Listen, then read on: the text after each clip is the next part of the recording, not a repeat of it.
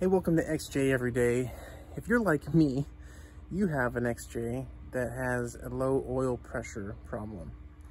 I've already gone through some of the steps, replaced the oil, replaced the filter with a Wix filter. Everybody recommends it.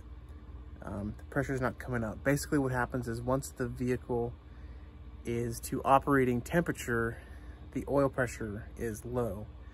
And when you come to a stop or it's just idling, it goes completely to zero. So I've got a mechanical gauge that I've got from Harbor Freight, and I'm going to try that out here. If you've never gotten this far in your search, what you need to do is come here to your oil pressure sensor. Oh, I already replaced this once as well. That'll come off. That came off really easy for me because I already popped it off. And then save yourself a lot of hassle. Get yourself an oil pressure sensor socket. They sell them at O'Reilly auto parts stores or wherever, you know. Probably even get them on Rock Auto, something like that. And that goes right onto the sensor. The particular one that I have has a 1/4 inch socket hole on the back, and maybe I got to do that first. But having this socket made things a lot easier than trying to use a crescent wrench or something. So you just go ahead and get that off of there. And then once I get that off, I'm gonna show you how I put on the gauge. All right, I got this engine oil pressure test kit from Harbor Freight. And let's see, it actually opens this way. Comes with this gauge and all these little attachments to fit whatever vehicle you may have. I'm not exactly sure which one I need. It might be this one. Let me see here.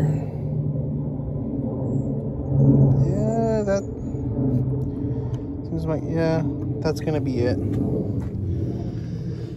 So what I'm gonna do is I'm gonna, I guess, attach it to this first, and then I'll put it in the car. Let me see how that works.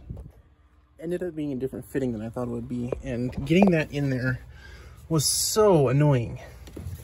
This part here is the attachment fitting, whatever you want to call it, and then this goes into the fitting. My suggestion to you, put the fitting into here first, then put the hose into the fitting.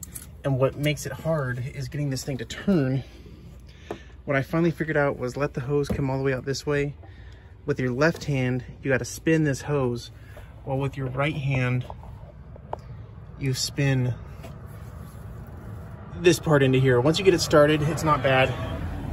Getting it started was a real hassle though.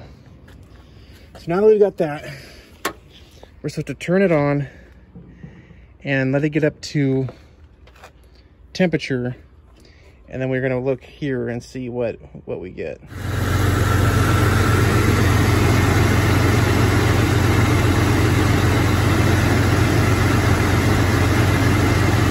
So my oil pressure got down to about 10 when it was at hot idle, 10 psi.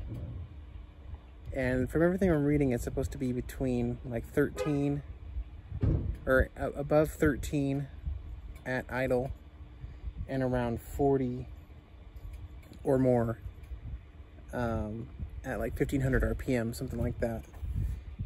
So my conclusions are, I think my oil pressure is lower than it should be, but it's not as low as the gauge is showing, because the gauge at this point would be showing 0